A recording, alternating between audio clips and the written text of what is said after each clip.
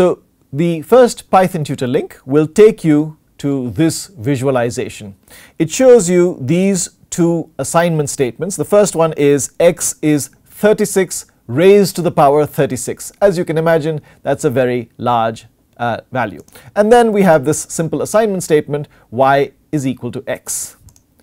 When PythonTutor is ready to execute, this red arrow will indicate the statement that is about to execute. So we haven't yet done x is equal to 36 to the power 36. We're about to do that.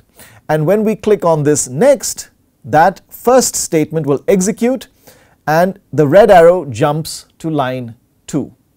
On the right hand side, it shows you this x labeling this very large integer object. It's so large that it's not even visible entirely on this screen. That is 36 to the power 36. The green arrow now shows you the statement that just executed, and now we're ready to do the second statement. So when I click on next, observe what happens in this region where we visualize.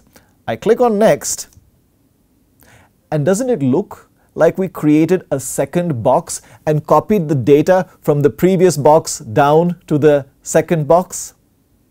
This is the default PythonTutor visualization, and it is misleading. It can make you think that x is like this box, and when I do y is equal to x, I'm really copying all this information over here. But that's not what is happening. So let me show you how we can modify the default PythonTutor visualization. I will click on Edit this code. And here is the code. If I like, I can modify the code, but for now I will focus on these options below. One of these options is set to the default value, inline primitives don't nest objects, which is a little hard to understand. I will change this to render all objects on the heap, which is useful for Python and for Java. We're doing Python, so we will click on this.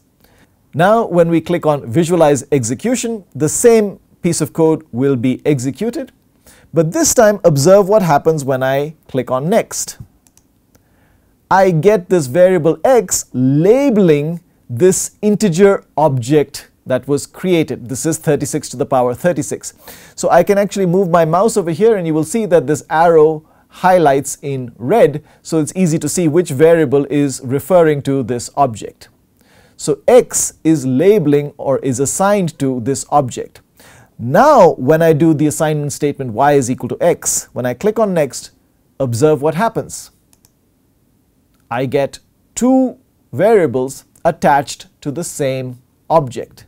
I don't copy this object. I don't have two copies of this giant number in my memory. I have only a single integer object, and I have two variables that are both attached to that object. So this is the correct way of visualizing this piece of code.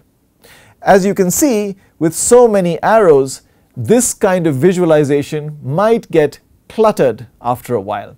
And this is why the default PythonTutor visualization shows it without these arrows. But as a beginner, I would like you to use the non-default visualization so that it is very clear which variables are labeling which objects. Now let's take a look at this simple piece of code. Our friend is staring at this and says that this Python code swaps the values of x and y. It seems natural, doesn't it? X is y is x, that seems to swap those two. But let's actually visualize this code on PythonTutor.